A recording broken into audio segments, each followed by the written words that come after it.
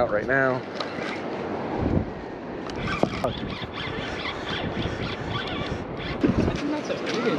Right here, we're just gonna go. Oh darn! That's one. Hold it way up.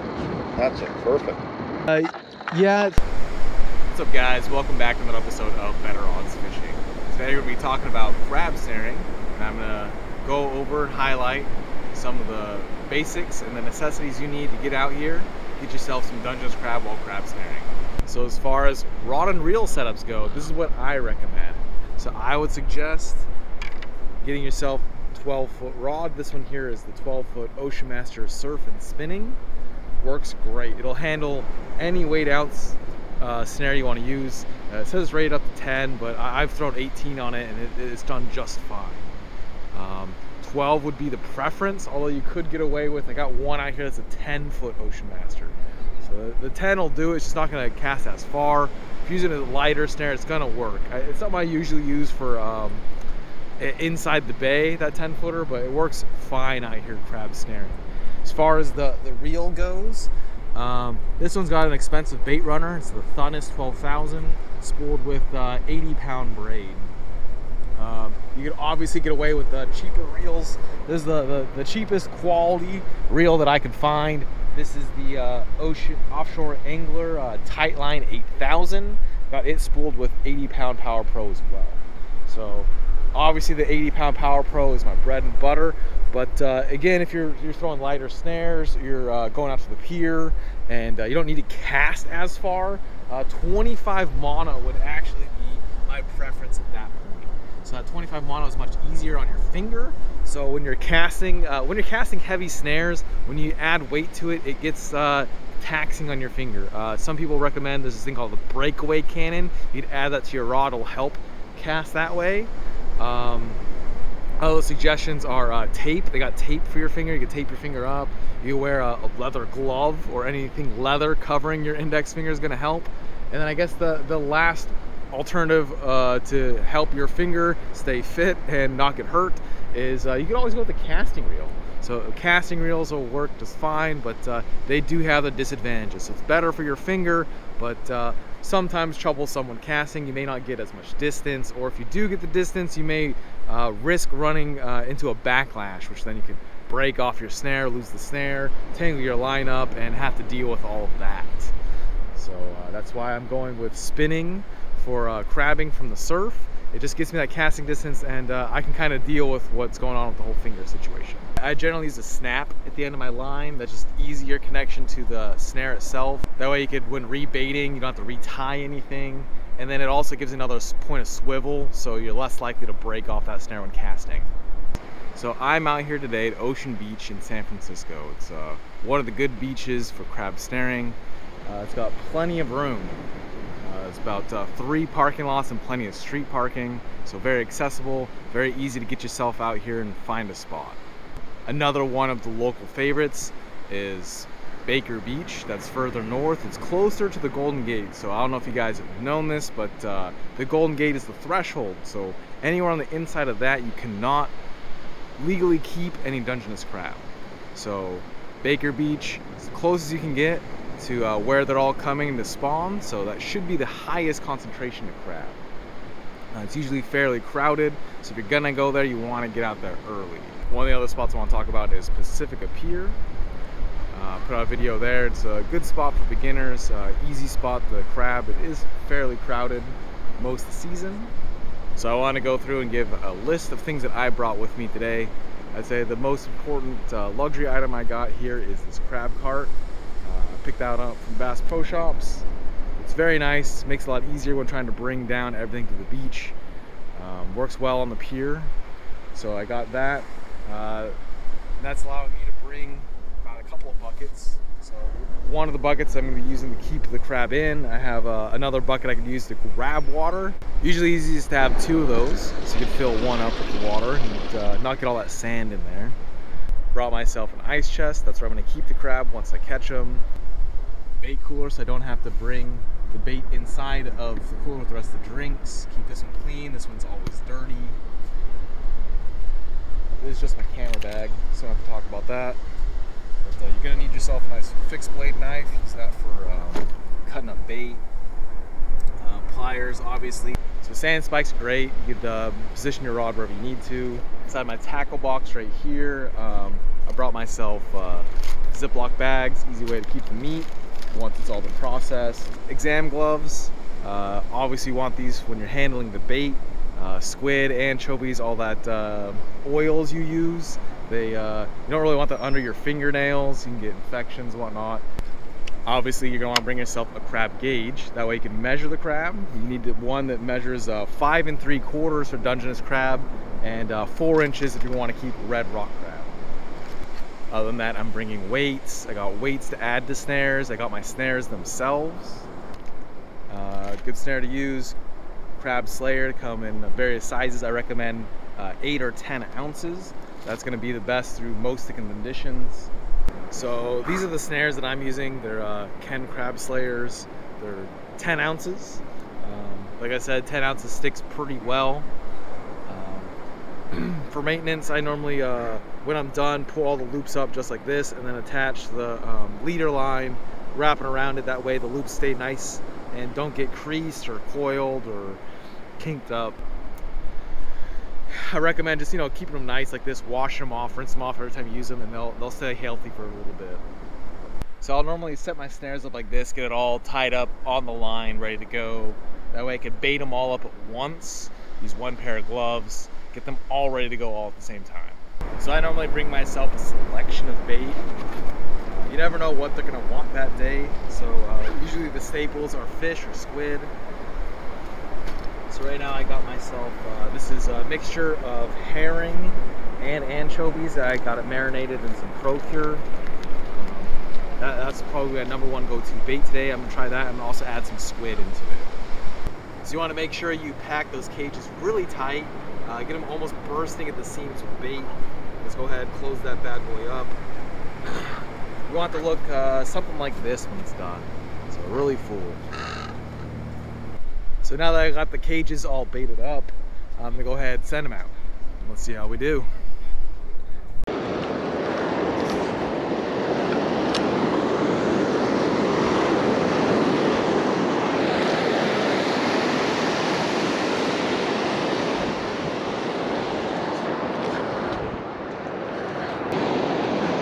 Yeah, that thing's a monster. Oh my God. Dude, he's on all of my snares. Literally every single snare. Every loop got him. He ain't getting away. Oh shit, come on, man. Let me get you a photo really quick.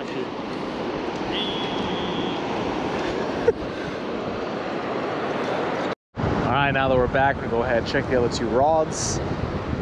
Best case scenario, there's gonna be a crab there. If not, just go ahead, reel it in, cast it back out. So reel it slack, it's up hook, feels fairly light, so I don't think we got something on.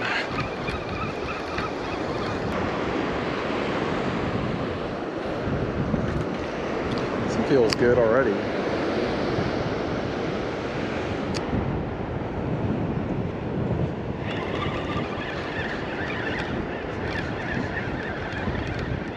It's heavy.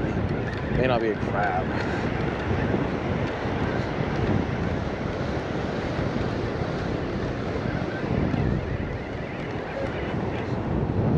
Feels kind of like a crab.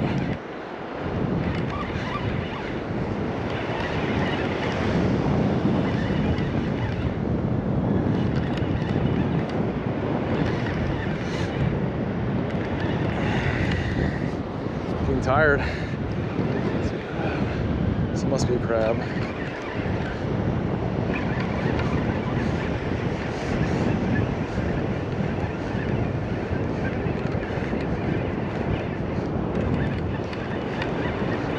There we go. Yeah, crab on.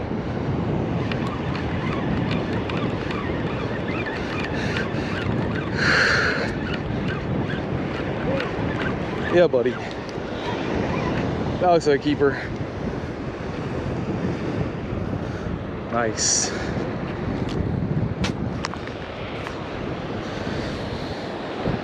Oh yeah. It's a male. As you can see from this going straight up, nice and thin. Just have to check his length, but he looks like a keeper to me. Just from first glance.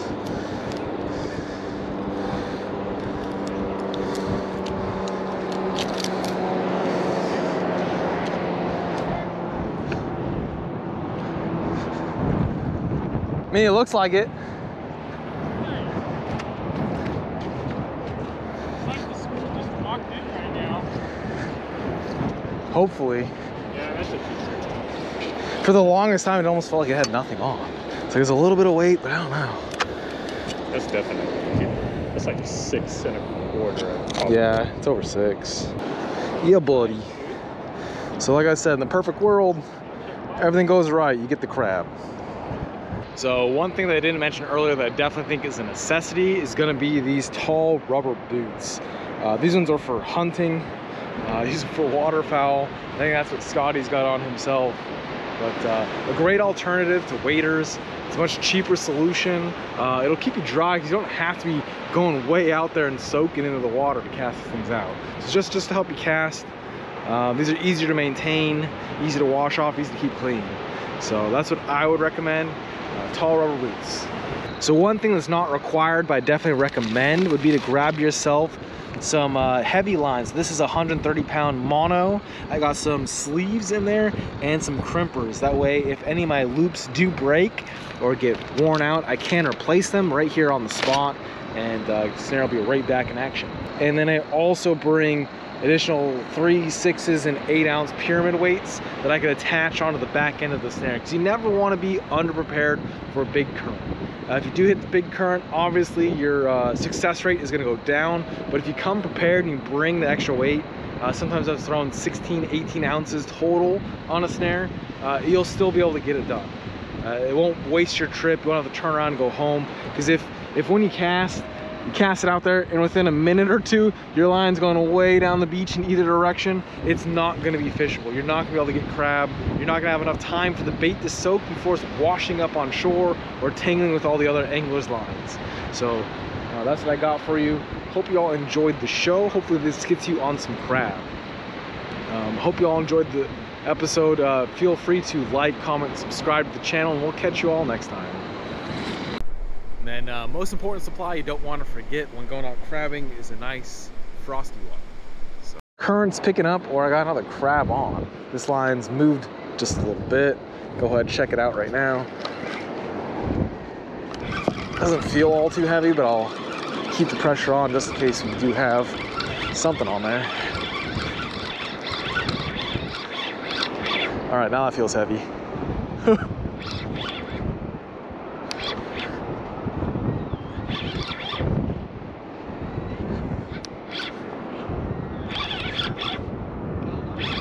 I think so. It's almost to the beach.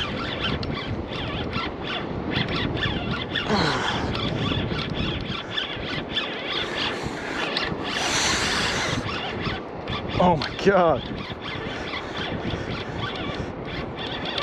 I think that's another keeper. Come on, come on. Yeah, buddy. Oh, that's a big boy. Oh, thank you, Scott. Oh my God! Now that's a crab, bro. Sheesh. Woo-wee. Damn, That's at least 7 and that's a a half. massive crab. Thank you, Good sir. Lord. Yeah. Dinner is served. I saw him and I was like, oh, you're not getting away. Can you see his legs? Hold him up on his belly. Yeah, that's a monster. Yeah, buddy. Serious? That's West. What's the point of the gauge on this Yeah, one? probably. And you got a ruler? You're gonna have to bring Yeah, the I got- measuring change, not your Yeah, because this thing ain't gonna do nothing. Right here, we're just gonna go. Here, I got Oh, another one. darn. The sad one today. Yeah, Fernando, heads up. It's over 7. Oh, for sure. Nice one. Yeah. Is this what you guys usually fish for? For the next couple weeks, yeah. You fish for crab? Yes, sir. Rods and reels. Mhm. I'm from Florida, sorry. Oh yeah. I was curious what, I was gonna come down and say, what is it you guys fish for? I was like, crabs, really? Oh, yeah. Hey, can I get a picture? Sure. That's really cool. hold it up high so it's silhouetted against this. Well, that's one. Hold it way up. That's it. Perfect. Wicked cool, dude. Thank you, sir. And which one is that? It's a Dungeness crab. It is Dungeness. We've actually been to Dungeness in Pro tip here, you just have some rubber bands, throw them on their claws, they won't rip themselves up while they're in the bucket. It's a good setup. My crab is little brother to yours. Oh, they look happy. Oh yeah.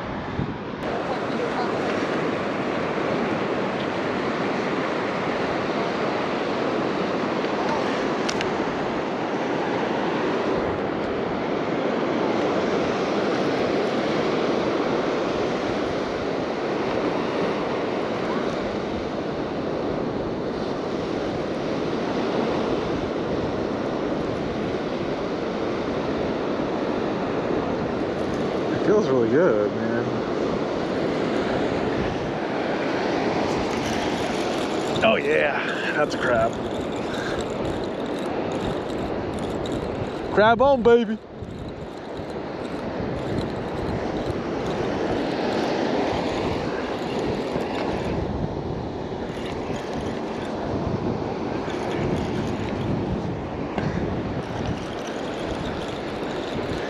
They got me another jumbo. I can see him on the top of the waves. Don't lose him.